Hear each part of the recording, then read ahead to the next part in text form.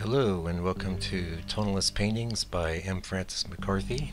This is your painter in residence, M. Francis McCarthy, and the study that we are doing today is called Golden Afternoon. It's a 5x7, and it was painted back in,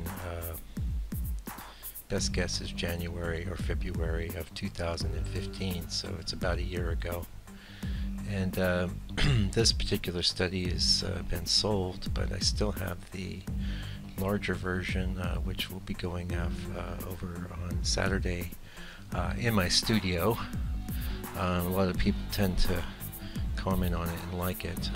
We'll see if anything ever happens with it. But this is also a motif I just recently repainted as a horizontal image. So I took that same reference, or very similar reference from the same day, same location, and I've done a horizontal painting of it that has a bit of a different tone than this, and although compositionally has some definite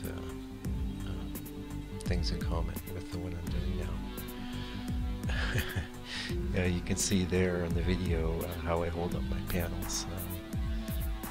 Anyway, today, it's Tuesday. I'm probably going to put this up tomorrow, which is Wednesday, but I'm starting with a new student tomorrow, and I can tend to find that a bit draining, so I wanted to make sure I had something in the can, so that you guys that are following this on a regular basis have you know, got a reason to live for yet another 3 or 4 days.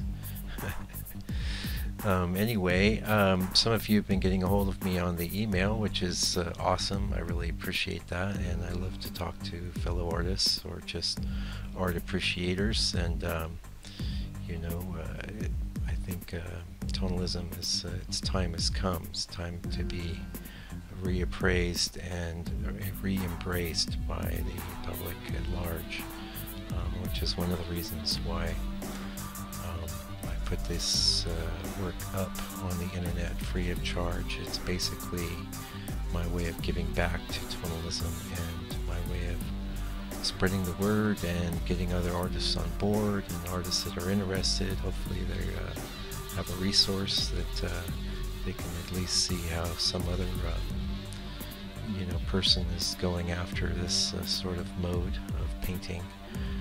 And there's no shortage of painters out there working in what the direct mode, which is, you know, not that dissimilar than my first color stage, although they tend to work on a white canvas, or if it is toned, it's, I don't know, it's toned. I really don't know. I mean, I think this red tone is pretty vital to what I do. But and I did read recently in a landscape painting book where a painter had mentioned this as a definite good plan for achieving a certain amount of luminosity in your work. Speaking of work, I've been in the process of finishing some things and in my studio, and I've had a few days off ill, but I have managed to get some work done. And although I had one today that basically crashed and burned, but to be honest, I need to take it as a lesson to listen to my intuition more than I do. I mean, I've been struggling with this motif since I even put it together in the computer. It's had problems, it's had flaws. I always think I can, when I end up pursuing these, I wasn't thinking I can overcome. But really, more and more, I'm listening to that intuition. I'm listening to that inner voice that says, no, it's got a problem. It's got a problem you're not going to be able to resolve. Generally, it's some sort of compositional problem, right? You know, but it could be other problems. You know, I make mistakes and I fail, just like every other human being. But I try to fail less, and I try to make less mistakes, and I try to do consistently better work. And one of the ways to do that is to listen to this intuition, which is, you know, firing off and trying to tell me this isn't going to work, this is not going to happen. Anyway, I took this painting outside and attempted to break the panel. it was way too tough. This was one of my older panels. It was Cowrie through and through. It's marine ply. I could not break it by stepping on it, no matter what I did. So I just threw it in the trash, and I kind of buried it deep enough in the bin. Hopefully, no one will ever come across it, and I won't walk in someone's house one day and see it up on the wall. That would really be a bummer, because you know, well, it probably wasn't the worst painting I ever did. You know, it just, and I could have spent a few hours today. You know, I jumped in. I'd been looking at this thing in the, you know, over against the wall for a month or so, seeing the problems.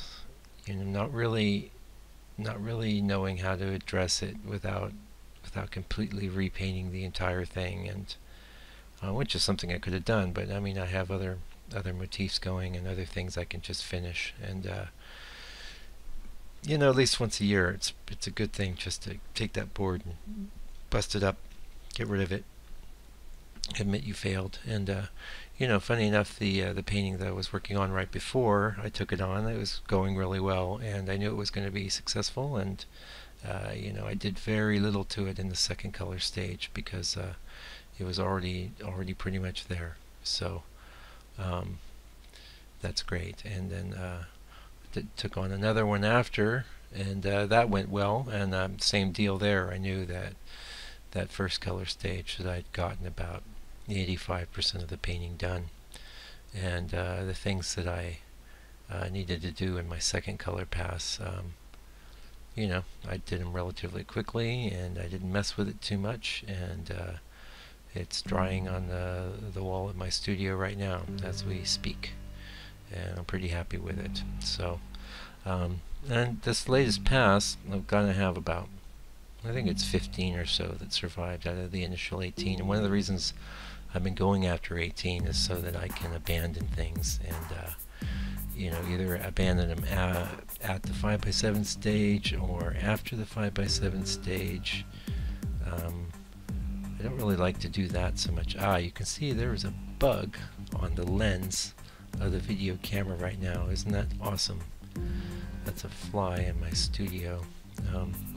So this was painted a year ago in the summertime, and we can get quite a few flies down there at the Quarry Art Center. Sorry about that, but you know, it's a slice of life.